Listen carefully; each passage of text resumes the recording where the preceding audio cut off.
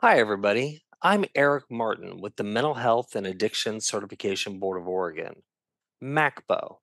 And MACBO is the NAR affiliate in the state of Oregon, the National Alliance of Recovery Residences.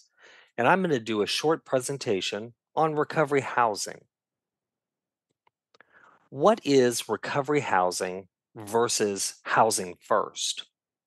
Housing first is permanent subsidized housing for qualified individuals that often have mental health and substance use disorders.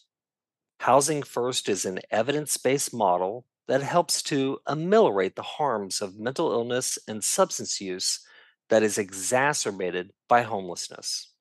This is sometimes referred to as low barrier housing, and some people even call it wet housing. They refer to it as wet housing because there are no prohibitions on alcohol or drug use. So individuals do not have to be abstinent in order to participate in Housing First. Sometimes they also call this SROs, single residency occupancy units. Recovery housing is a little bit different. It tends to be more transitional.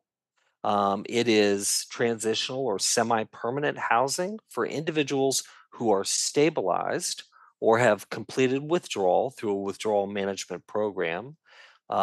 They've completed or are in the process of completing substance use disorder treatment services. Recovery housing is also an evidence based model with a greater focus on substance use disorders versus mental health. Recovery housing offers communal shared housing with peer support, natural peer support within the residents of the house. This is sometimes called the social model of recovery. Communal shared housing has rules regarding behavior and substance use to create safety for everyone in the social communal living environment. Recovery housing is sometimes referred to as abstinence based housing or treatment first housing.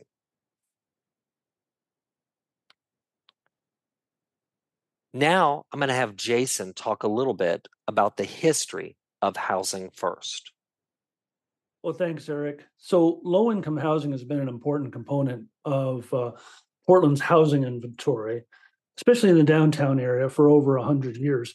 From the 1880s until the onset of the Great Depression in the late 1920s, private developers built dozens of 2 to 5 story cast iron, brick faced, single room occupancy hotels. And by hotels, I mean residential hotels falling under the Tenant Landlord Act and not the hotel law.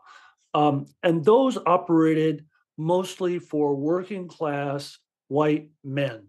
You'll still see a few of those remaining in downtown today. Some of them are still operating as SROs, but mostly now owned and operated by nonprofit organizations. Some have been remodeled, like the Estate Hotel, which I ran at one point, which added 2 stories to the top and an elevator.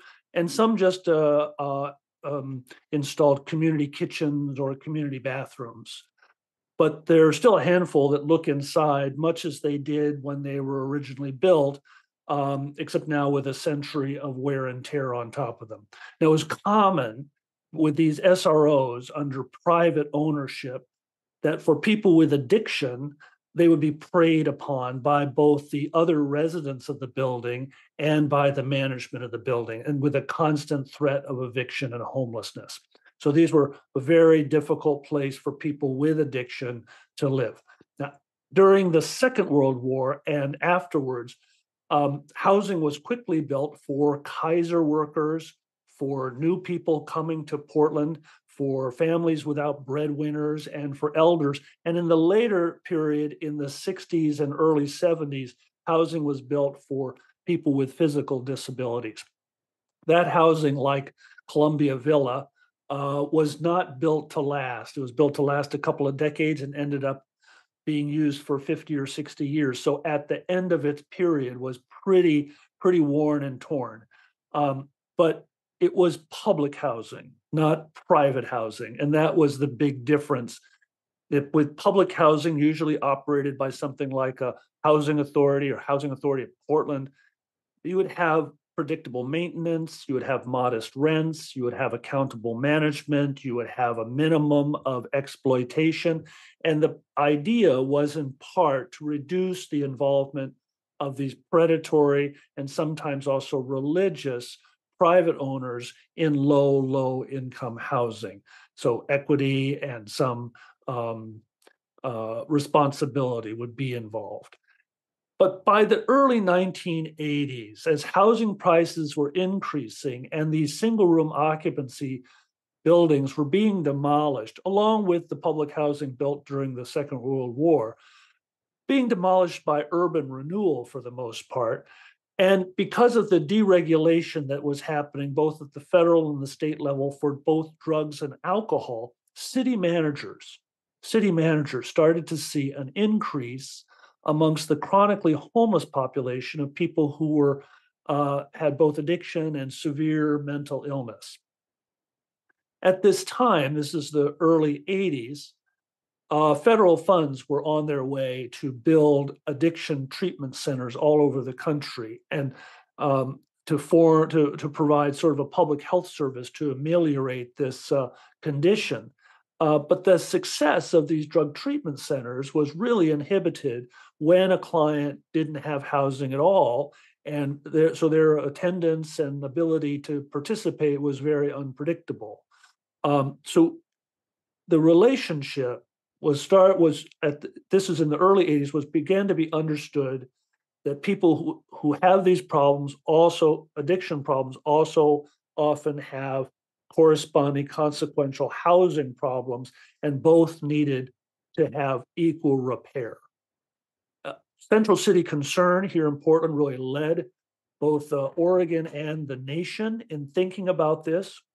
And they took advantage of those old SROs in the downtown area. They purchased or leased several of these and then occupied them with people in early recovery. And to manage these, they created something called, passed it through the Oregon State Legislature, called the Alcohol and Drug-Free Law, Alcohol and Drug-Free Communities Law. And this has been used in the Estate Hotel, the Sally McCracken, the Shoreline, the Barbara Mayer, all these buildings, the 8x8, they are managed through their legal processes, managed through this alcohol and drug-free communities law. Very innovative at the time. The goal was to create a community that could be sustained in sobriety and to look at the building as a community and not look through the lens of each individual. If individuals drank or used, they would have to leave the program. That was very successful for a long time. Now, housing first was a term first coined in the early 2000s by housing advocates, housing development advocates, and it was really a criticism of this sober housing, essentially saying that recovery was a secondary issue, not an equal issue to housing, and that the two things cannot be accomplished at the same time and cannot be connected. Housing can't or should not be used as an incentive for a person getting into treatment. And so one, housing was more important than the other, recovery. From the perspective of persons in recovery, housing first, or wet housing, as Eric calls it, that's the term we used up until very recently, or where housing management takes no responsibility for the alcohol or drug use of the persons in the building. This sort of wet housing presents a substantial threat to people who are in recovery or just starting their sobriety. Housing first is an evidence based model. There have been numerous studies showing the effectiveness of housing first. One of the largest studies was a study of 5,000 people. They looked at participants in Housing First, and these participants rapidly obtained housing and retained their housing at a much higher rate than the treatment as usual group. So we're talking about treatment first group.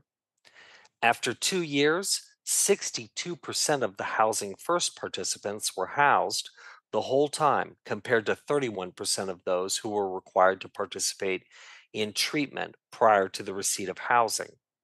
The economic analysis found that some cost savings and cost offsets, Every $10 invested in Housing First services resulted in an average savings of $9.60 for high needs participants and $3.42 for moderate needs participants. Recovery housing is also an evidence based model. There are nearly 100 quality research studies revealing the effectiveness of recovery housing. So, as previously mentioned, not as many people stay in recovery housing compared to housing first, but oftentimes they move on and obtain their own housing. Here's just a little of the research demonstrating the effectiveness of recovery housing from Dr. Douglas Polson. And Dr. Polson is America's foremost researcher on recovery housing. We're not going to go through all of these different studies, but just to let you know that recovery housing is also an evidence based model. Now, I'd like you to think about this idea of housing choice. So, housing first is low barrier housing. There are no rules regarding substance use. Recovery is encouraged and supported in housing first, but there are no prohibitions on substance use and it's not abstinence based. Recovery housing, some people might refer to as higher barrier because there are rules and prohibitions on substance use. Recovery is encouraged, supported, and monitored in the communal peer support model.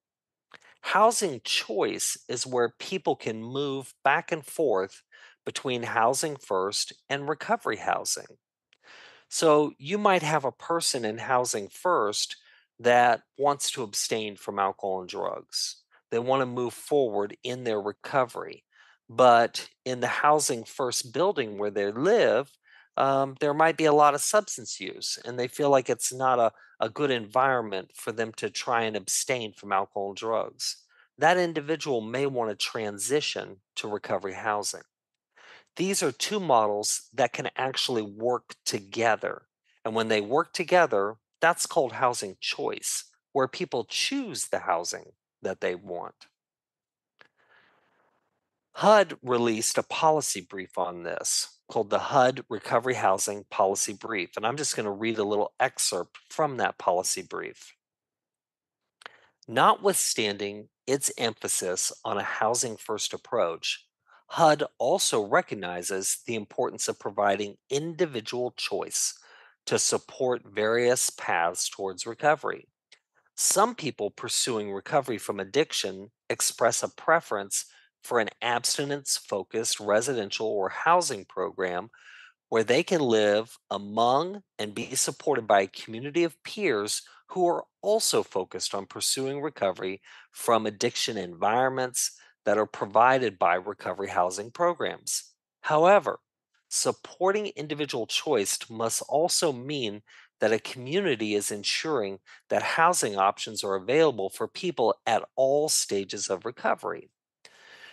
So, metropolitan areas have long supported housing first. In fact, most public funding goes to housing first.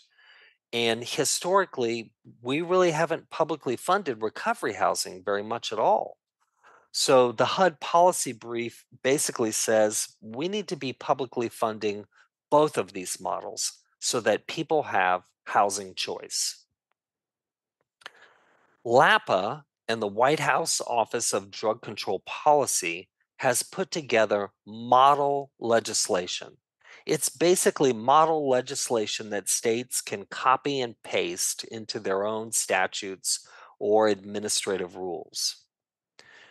This model legislation is encouraging states to adopt rules for public funding of recovery housing.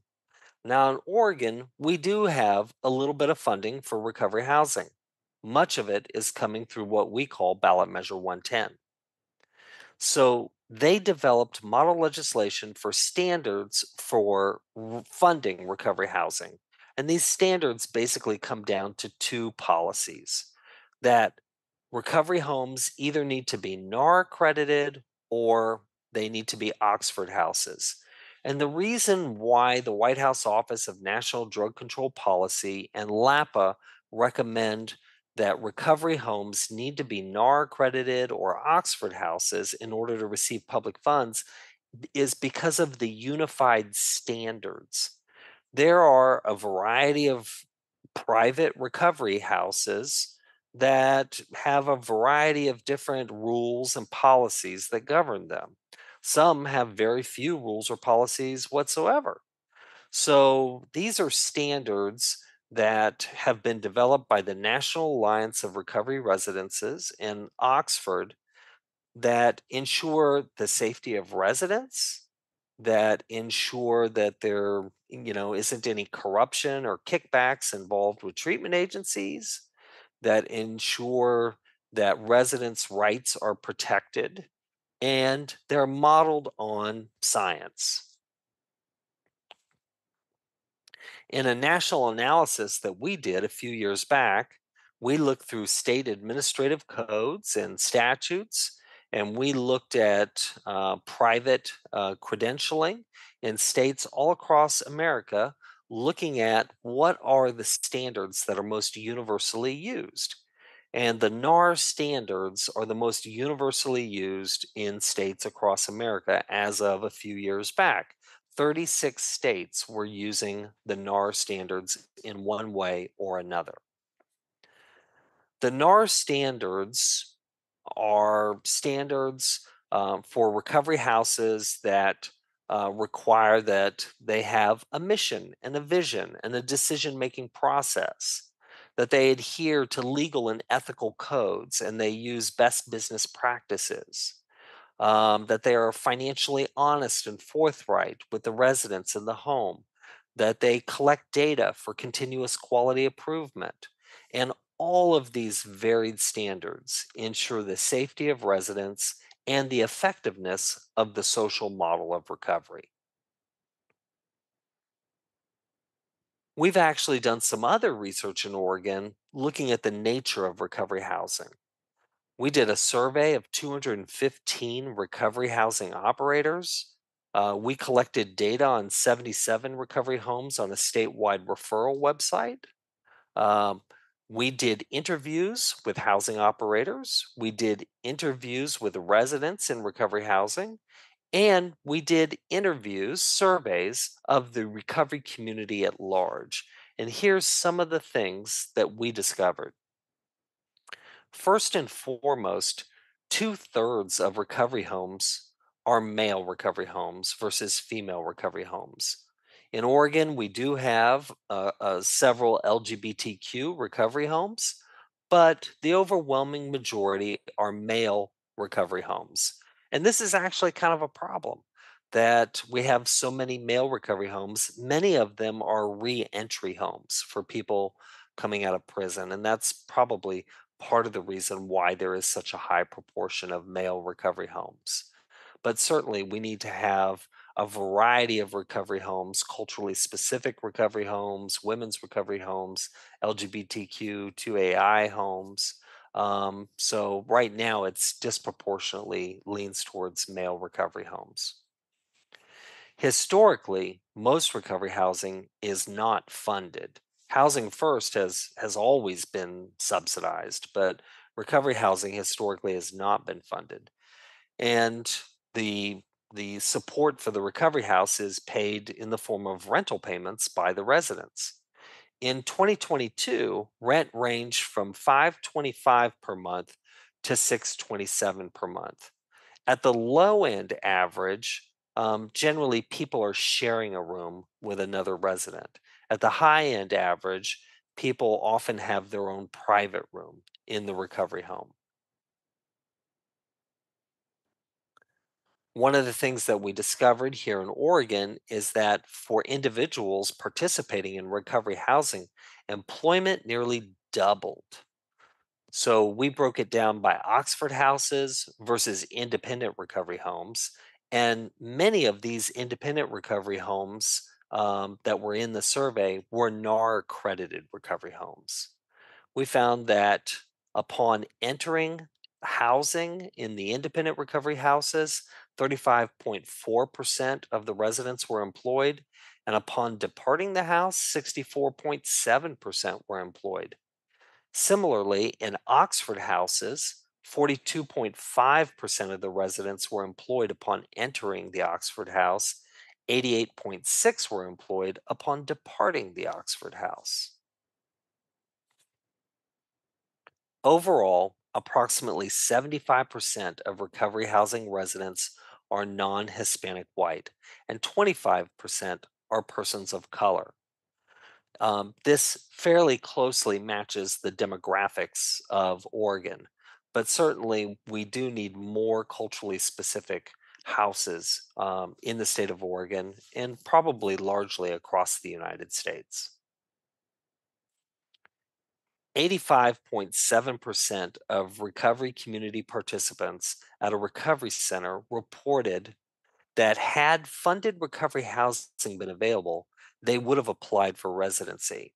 So when we what we did is we surveyed community recovery members at a community recovery center. And just to be clear, for those of you that may not know, a community recovery center is different than a treatment center. A community recovery center is a place where people in the recovery community can go to hang out. They can drop in anytime, they don't need an appointment. The community recovery center hosts mutual aid recovery groups like Alcoholics Anonymous, Narcotics Anonymous, Crystal Meth Anonymous, Heroin Anonymous. They also host mutual aid groups like Wellbriety or SMART or Refuge Recovery.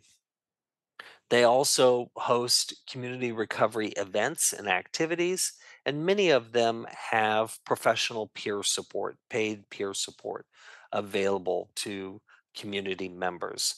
So we interviewed people in the recovery community at large at a community recovery center, and 28.5% reported that they had previously resided in housing first. 35.7% reported that they had previously resided in recovery housing, and then asked if funded recovery housing had been available, would you have applied for residency? And a whopping 85.7% reported that yes, they would have applied. There are some myths about recovery housing, and one of the biggest myths about recovery housing is that there is a zero tolerance practice in recovery housing. That if a person relapses, they immediately get kicked to the curb and become houseless. We found in our survey and interview with operators that this is generally not the case. In fact, 100% of the housing operators reported that they use first, second, and third last chance agreements to help motivate participants for recovery. The only time automatic evictions occur, which are incredibly rare, and they really only occur when residents are distributing substances within the house to other residents and or there are incidences of violence associated with the substance use. So this is something that is just incredibly rare. So absence-based recovery housing generally isn't zero tolerance, but they do enforce rules around abstinence and the prohibition of having alcohol and drugs on the premises for the safety of the other residents in the home. Another myth about recovery housing is that they don't allow medication assisted treatment participants to reside in houses. Overall, 27.2% of residents that were in recovery housing were actually actively participating in medication assisted treatment. So, in our survey, we found that in independent recovery homes, and again, many of these are NAR accredited, 29.1% of the residents were actively engaged in medication assisted treatment. And in Oxford houses, fully 25%, one out of four residents, were actively engaged in medication assisted treatment. Two-thirds of residents are engaged in mental health or substance use disorder treatment. 62% of residents are engaged in mental health and or substance use disorder treatment. 17.1% of residents have serious mental health issues, and 45.4% of residents are taking psychiatric medication. So this kind of idea that recovery housing doesn't allow people taking MAT or other medications to be in the house, I think that's sort of an old carryover from 20, 30 years ago. And it's entirely possible that 20, 30 years ago, that recovery housing had that flavor, but most recovery housing doesn't operate that way in our modern times. Recovery housing can help with the homelessness crisis. Overall, 46% of residents in recovery housing in Oregon experienced homelessness in the year prior to entering recovery housing. So, an estimated 39% of residents in independent recovery homes reported homelessness in the year prior to entering the home, and a whopping 58.8% of Oxford House residents reported homelessness within the prior year prior to entering the Oxford House. So while it's true that people generally are stabilized before they go into recovery housing, many of them have had recent homelessness prior to entering housing. Recovery housing is less expensive than new construction of SROs. Jason told you about the history of housing first. And it's important to understand that now, when housing first structures are built, that the price tag is pretty hefty on construction cost. New construction cost on a single unit, an SRO, a single unit ranges between 300,000 to 400,000 per single unit. This is quite a hefty construction bill for new buildings. Recovery housing is a low cost, effective model for individuals seeking a more recovery supportive environment with a greater focus on abstinence. Again, back to that principle of housing choice. Recovery housing runs about 7,200 per year per resident. So this is quite a stark difference from 3 to 400,000 for a new unit. Recovery housing can be used effectively to help ameliorate the homeless crisis. Individuals who are seeking a more abstinence based recovery supportive environment, who are leaving housing first, can transition to recovery housing. And this will open up new opportunities for individuals to participate in housing first. So we think that people should consider funding recovery housing. The federal government, the new Biden Appropriations Act, talks about recovery housing. SAMHSA has new best practices out regarding recovery housing. So the federal government, HUD, and the Biden administration are now encouraging states to take a stronger look at recovery housing as helping to ameliorate the homeless crisis in the United States. So I want to thank you for letting me share some of this information with you. Um, and I hope the rest of the conference is a great experience for you. Thank you.